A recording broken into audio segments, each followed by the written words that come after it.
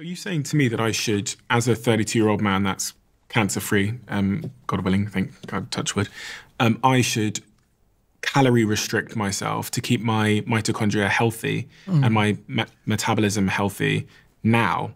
I should be in a sort of a calorie restricted state. I say it's good to visit the state. Our Paleolithic ancestors had no choice. There wasn't a donut shop on every corner. There wasn't pizzas. There weren't the kinds of highly processed carbohydrate foods available to them. So should I be fasting? Should I be doing keto? I don't want to tell you what you should or should not do. I'm not a physician here. I'm a scientist. I study what causes these things, and I study how to manage them. You have to read what I'm saying, and you have to come to your own decisions about how you want to conduct your life. I've given you information. What's your view on fasting? Fasting is a powerful way to get your body into nutritional ketosis, but it ain't easy. Try doing it. Try doing it. See how easy it is. It ain't easy, right?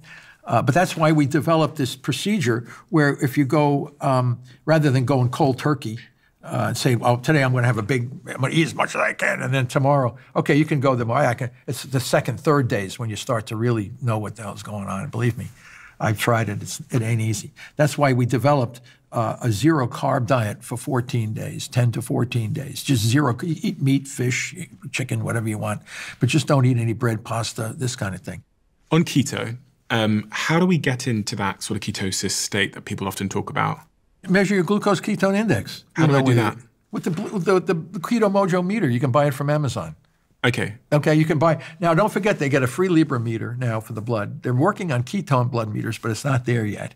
Right now, the Keto Mojo or some other keto meters where you can prick your finger like a diabetic. You take a glucose strip and you put it on the blood and you put it into the machine. It tells you what your glucose is. Squeeze your finger a little bit more, take the ketone strip, touch it to the blood, put it in the meter. It gives you the ketone value. Push the button, GKI comes right up. Okay. Okay, very simple. Everybody can buy it from Amazon, get the meter, buy the consumables, and then they can test it. This is what Pablo, this is what all the cancer patients, the ones who really want to get into metabolic ketosis. I think I've tried keto before, and I say think because I didn't measure my ketone levels, so I was assuming I did. Yeah, no, it's really, people say, well, I haven't eaten, I'm in keto. How do you know? Well, I blew into this thing and the bulb came on, I peed on a strip, it looked like it was ketosis. They are indirect measures. The most accurate is the blood measure. So it's hard to stay in that state for most people, right? This is one of the things because the temptations in our society are so strong. Yeah. I mean, Paleolithic man had no choice. Do you think that was his state? That's all he knew for thousands and thousands, tens of thousands, hundreds of thousands of years. That's all he knew. He didn't say, oh, let me go down to get a big jelly-filled donut down at the end of the river there. No, there's none of that. He had to live in that state. Now we have so many temptations, all the things that we are biologically geared for. When you see obesity, that's evolution in action. They are the descendants of our long ancestors that could hold on to energy so efficiently. We were an energy-starved species for the majority of our existence on the planet. So anything we ate would be very little waste. We never pee out glucose. Glucose is converted to fat, and we store energy as fat.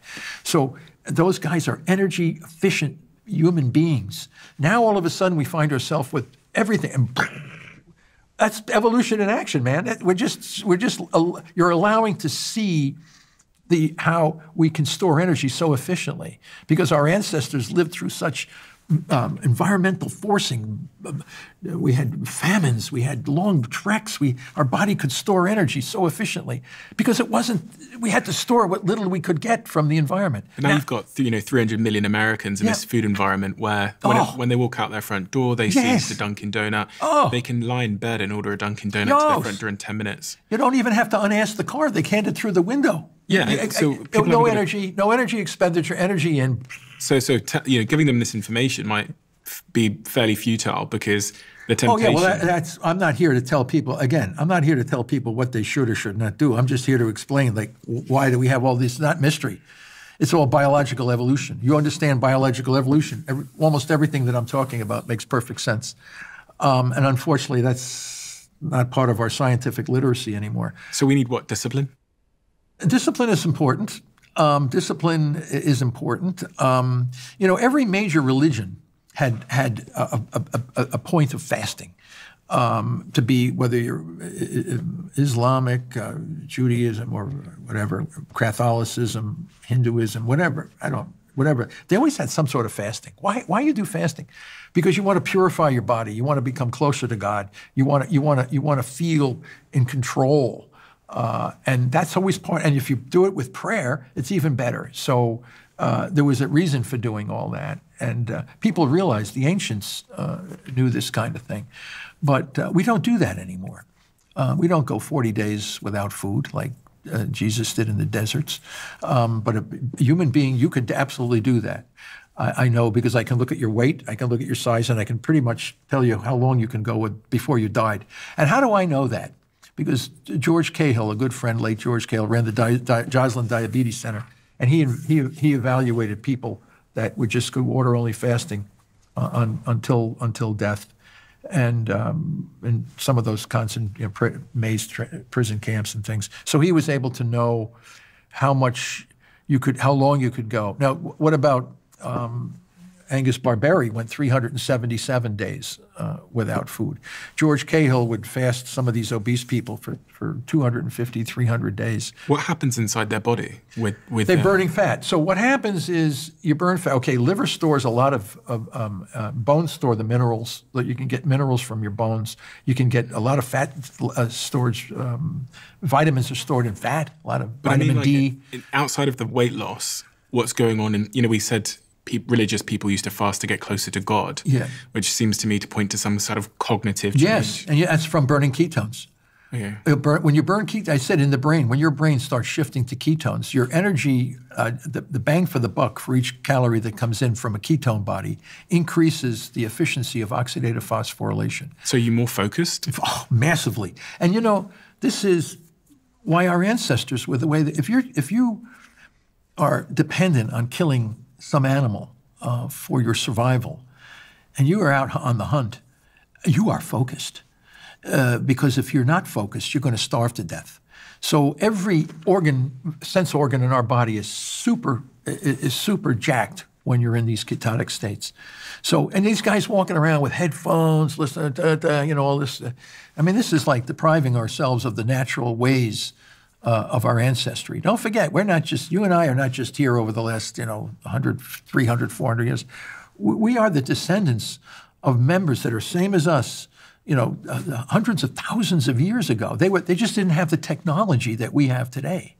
But if you could bring a Paleolithic man from, say, 500,000 years ago, and you gave him a bunch of donuts and told him, he would die and went to heaven. You mean to tell me I don't have to go out and kill the elk anymore? They're going to hand me the food right through the window.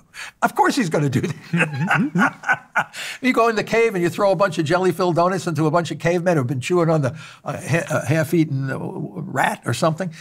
You think they're not going to eat those jelly donuts? They have some chimpanzees live with a family down in Florida. I know there's some YouTube thing. The chimps, they're eating the food with the family, and then they give jelly sandwiches to the chimps. They're banging on the table. You think they were going to go crazy. Chimpanzees loving the jelly sandwiches. Do you have kids? Yes. What advice would you give to your children if they're listening to this now about how to prevent their chance of getting sick through cancer or these other Well, they'd probably say, well, Dad, how come you don't do a lot of the things? First of all, I told you, I don't tell anybody what to do or how they do it. I'm just telling you the science behind why things work. Yeah, my children, my two sons, and they're all very, very successful. And they said if we ever got cancer, we would be doing the metabolic therapy if we were to ever get cancer. And I said, just keep, exercise and do what you can do, the best you can in our environment. I mean, don't get me wrong. I'm eating a jelly donut. I'm drinking beer. I'm drinking whiskey. Why? Because I like it. But I'm not going to be doing it all the time. It's just I'm not going to be saying, I'm going to eat pizza, sure. But I'm not going to be not doing it. I do intermittent fasting. I don't eat for 18, 20 hours at a time. I do a lot of exercise over at the university, the gym and the facilities that we have. But I understand it. And then if I were to get cancer, I would have to bite the bullet and do what I know works, as much as it wouldn't be pleasurable. But it would be certainly a better alternative than being irradiated and poisoned. I'm telling you that. If that has built your conviction to the point that you're so convinced that the real issue is this sort of metabolic dysfunction, Why aren't you optimizing your life to be sort of metabolically perfect? Well, because I live in the same society you do. Yeah. Okay. And fortunately, yes, our technology has improved significantly. I'm not a monk. I'm not going to be in some monastery, chanting something. I am a member of this society just as you are. And I enjoy the things that we have to offer us to make our lives a little bit more pleasurable. There's nothing like sitting down over a nice meal and having a discussion with some wine and enjoying it. Enjoy the moment, but not to be locked into that kind of diet and lifestyle all the time. It puts you at risk. If you love the Diary of a CEO brand and you watch this channel, please do me a huge favor. Become part of the 15% of the viewers on this channel that have hit the subscribe button. It helps us tremendously, and the bigger the channel gets, the bigger the guests.